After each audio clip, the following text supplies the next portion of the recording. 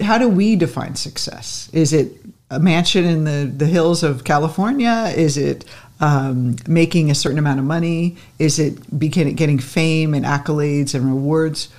What is success? Yeah. It's when your parents give you the thumbs up. Yeah. When everyone else thinks you're great. When the world agrees that you've made it. And no, we're kidding, obviously. What is, for me, success? I used to think success was about a certain number, that if I reached a certain level of income. The millions. The million. Well, first it was 6 figures, just like I can like sustain myself running my own business and having income. And then it was like, ooh, everyone in the coaching industry is like, become 7-figure coach, get to 7 figures. And I was like obsessed with, that's what defines success. And then when we get to 7 figures, you're like, still not it. And so you're kind of chasing this illusion of what success is based on what other people tell you it is. And when you get there, you realize that's not what it is. Jim Carrey famously said, I wish everyone had all the money in the world, all the fame in the world. And they realize that that's not what life is about. That's not what's going to give you happiness. So how would you define success, Rob?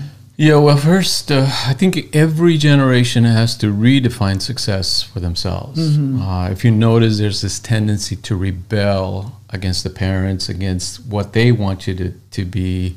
And it's a healthy rebellion. In other words, you should rebel. You should not accept what your parents want you to do and find your own path. But this current generation, I don't think has defined success for themselves yet, because there's so much confusion, so much noise, so many different ideas of what success is. And so a lot of it kind of is dictated to people from the media, from social media, from observing what others are doing, and it's kind of falling back on this materialistic perspective that it's about getting money, it's about getting fame, success.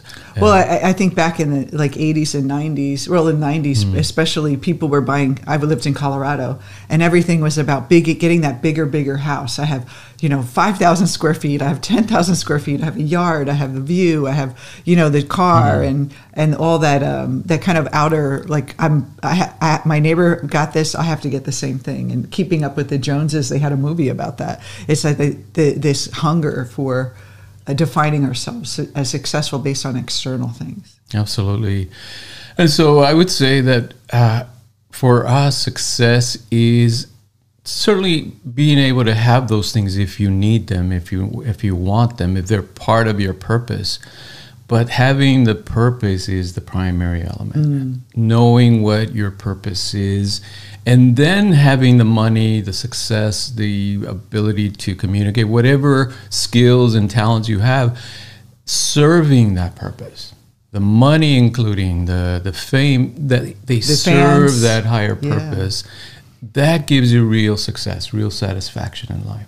And for me, I always define success as that I'm actively pursuing something bigger than I did before. Like you're successful just by being in the game, going for something, because most people don't even try. They don't try to change their life. So those of you who feel that they're waiting for that success to happen, if you're actually actively doing something, getting trained in like coaching, or getting a degree in something, or putting yourself out there, starting a business, having this small idea that maybe you're doing on the weekends while you're working your corporate job, you're already successful because you're stepping out beyond the herd and you're doing something that fills your soul. And I think just the act of that is success.